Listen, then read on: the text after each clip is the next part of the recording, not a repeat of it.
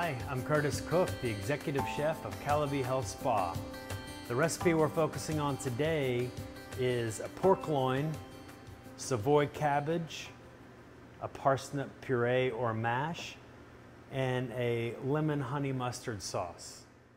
To start this recipe, I'm going to mix the honey mustard sauce first, then we'll move into the parsnips, the cabbage, and finally get that pork loin in the oven. So let's get started. So I'm going to add a little bit of minced garlic. We've got some whole grain mustard here. Dijon mustard. A little bit of honey from our bees here on property. And last but not least, just roll a little bit of that lemon or citrus. You kind of break up those cell membranes and you can get a little bit more juice. I'm going to add some lemon juice, but also with this, you see all these seeds sitting here. If you keep that lemon turned up in your hand and squeeze, you should be able to get all of the lemon juice in there without too many seeds, but maybe one little seed, rogue seed, kind of gets through. So we'll squeeze a little bit more lemon in there.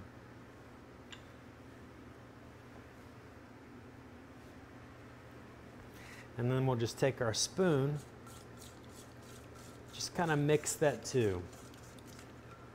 Pinch of salt for some seasoning. Now we'll reserve this for plating. Move on to parsnips. Okay, so the honey mustard sauce is done and we have that reserved. Now we're going to work on the mashed parsnips. Parsnips look like carrots, do not taste like carrots. They've got a very unique flavor and they lend themselves really well to kind of as a substitute for, let's say, a potato puree or a mashed potato. You can mix it in with potatoes, but I just love the flavor of parsnips. And I want our guests, I want my family, I want everybody to taste this beautiful vegetable and not let it go to waste by mixing it with your standard russet potatoes. So I'm just going to take my Y peeler. It's Y because it's shaped like a Y. And then I just do these all strips in one stroke. Making sure to keep those fingers out of the way because peelers can also cut you. Get them peeled. Again, don't waste the peels. Either wash it and make the dish with the parsnips not peeled or compost those guys. And then we'll just cut off some of the roots here, the root ends. Remove that. And then just nice chunks. All keeping it so as I cut this long and skinny, I started shortening as the width of the parsnip started to get a little bit wider. That way, I'm wanting them to all, you can see this one's a lot longer than this one. I want them to cook at the same rate. I'm going to put them in a pot of cold water. And to really taste the essence of this parsnip, we're just going to simply boil it in water. So we've got our parsnips in the water. We're going to have some herbs to flavor. We've got a fresh bay leaf here from our beautiful bay laurel trees on property, and some fresh thyme from the tons of thyme we grow. And I always say that everybody always asks me, from guests to family and friends, what tools do you recommend in the kitchen? And I say butcher's twine and cheesecloth. Because when you need them, you don't have them, and they instantly become the most important tool in the kitchen. But it's just nice to have. You could pick every leaf off of every twig of this thyme, which would take some time, no pun intended. And you could go through the rest of this dish and search for that bay leaf floating around.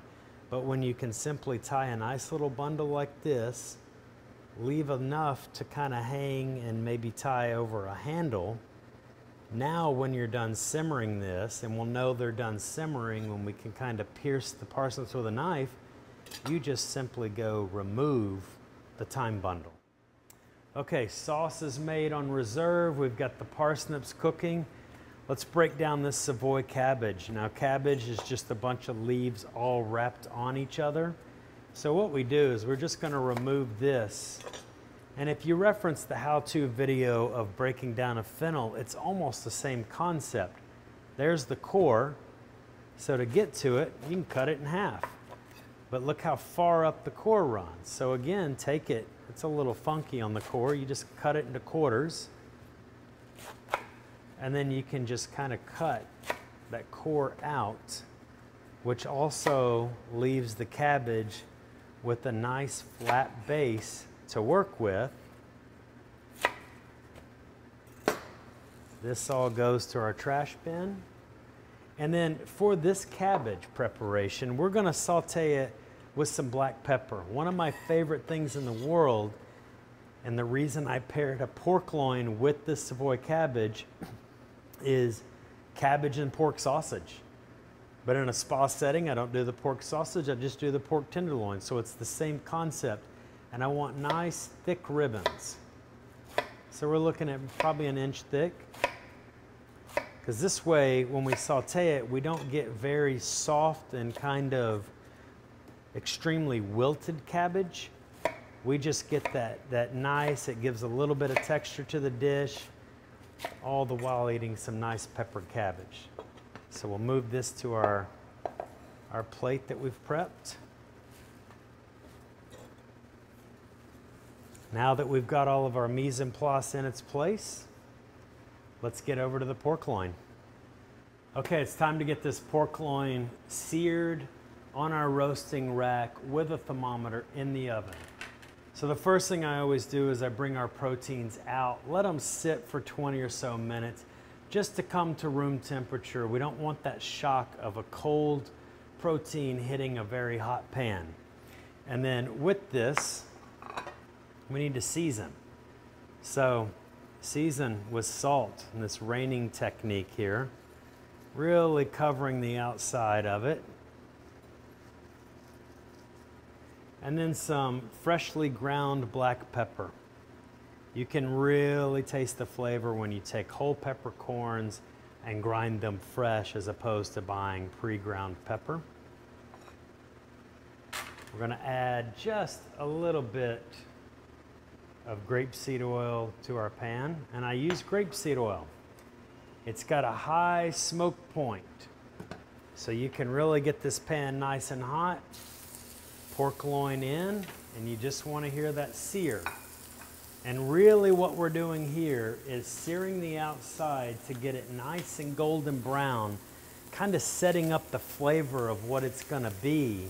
And you can kind of roll some of that oil, and if you think it's a little dry, just a tad. You can always add more. You don't need to start kind of pan frying this guy. You just want a little bit to coat the bottom of that pan and allow it to sear to really develop that color and that flavor.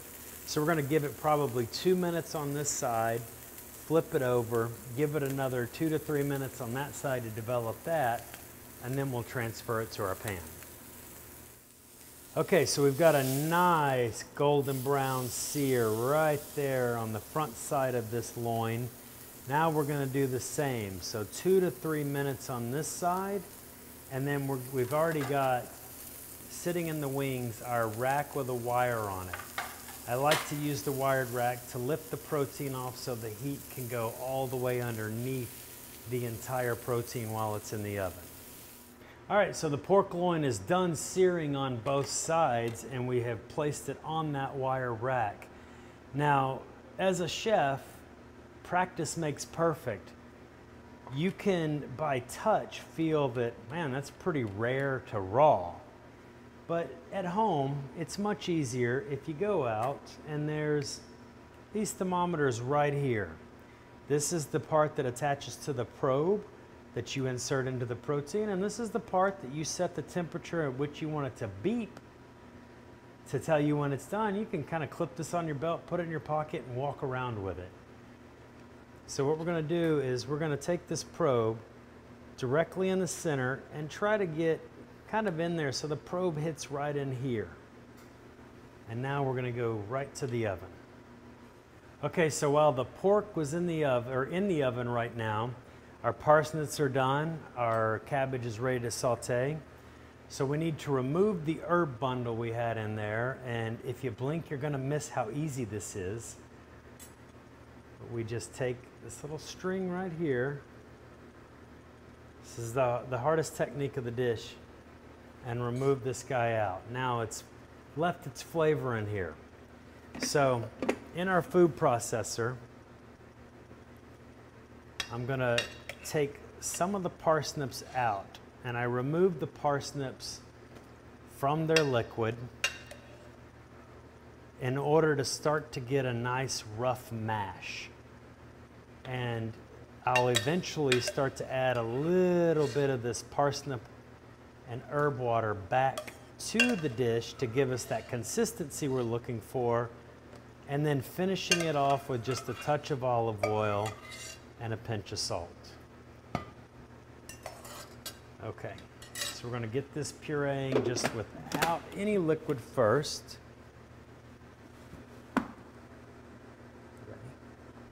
Ready?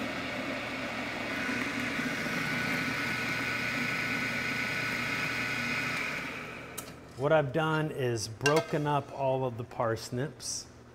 Now I'm just going to start introducing some of this broth back to it. A couple to start, that should do.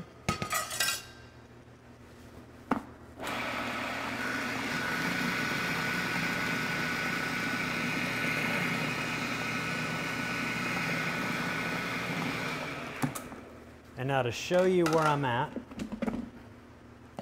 we're going to scrape down the sides. But do you see this?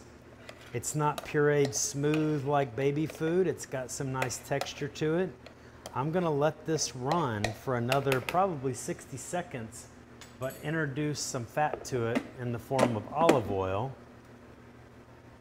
Give a nice pinch of salt,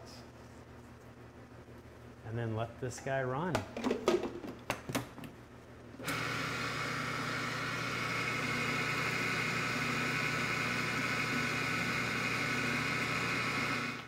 All right, pork's in the oven. Everything else is complete.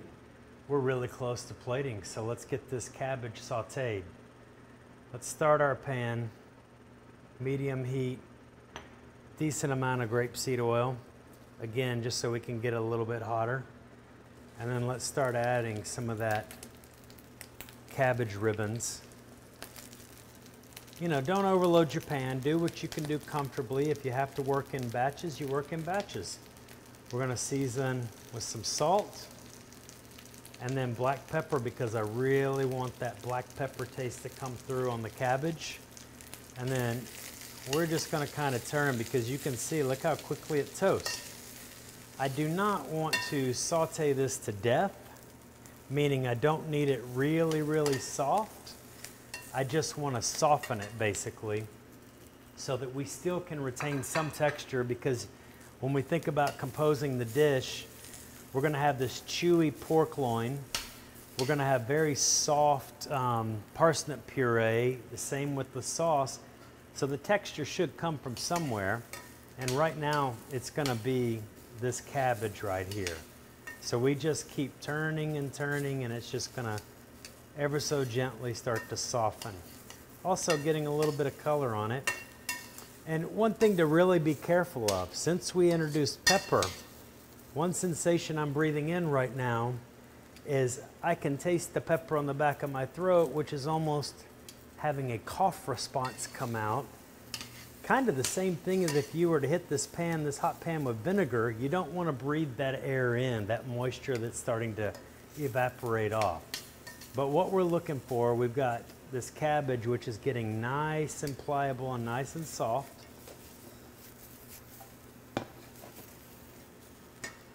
And I think for the last portion of this, you just bring in maybe a little bit of water here, just to help create some of that steam, and that'll kind of finish this cabbage right off. Okay, so I just removed the pork out of the oven. It's ready to go. So let's start to plate. All of our components are right there. We've got our parsnip puree. We can just kind of put a nice heaping couple of spoonfuls on there and just give it one of these. What we're building here is a nice little well. And in this well, we need to put something in there. So let's add that just wilted peppered cabbage.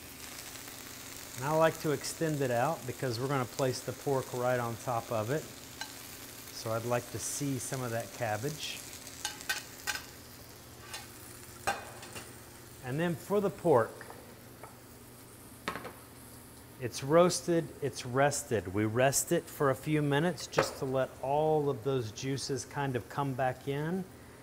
And then we'll take it and we'll start to slice. And I like to give nice, kind of meaty chunks of this pork.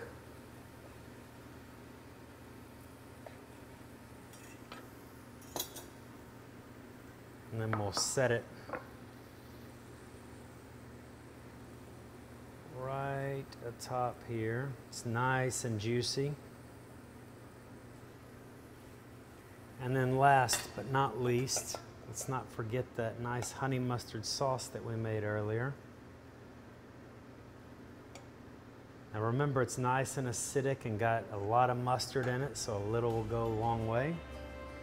And there's our roasted pork tenderloin, parsnip mash, some peppered cabbage, and a honey mustard lemon sauce. Thanks for joining us. If you like this recipe, hit that subscribe button, smash that like button. You can find all of this and way more in our cookbook, Beautiful Living. Thanks for joining us.